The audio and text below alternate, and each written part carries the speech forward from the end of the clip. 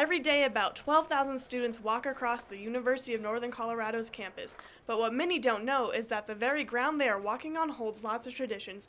Orientation leader Quentin Myers tells us more. Because there's a lot of really cool random things. Our archives have a book that's basically dedicated to medicine traditions. It's pretty awesome to look at. UNC Tradition is for nursing students to walk around the circle of the old floor of Gunter Gym 3 times in order to get a passing grade on tests.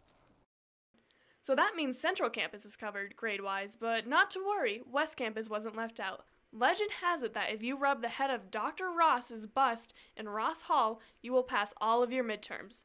There's also some romantic traditions on campus. Myers shares his favorite one with us. If you take your sweetheart to the Cranford Cornerstone at midnight and you kiss them, it's said that you're going to find true love. The reason it's my favorite is because there's no guarantee that it's going to be that person. Reporting from the University of Northern Colorado, this is Colleen Allison, Bear News.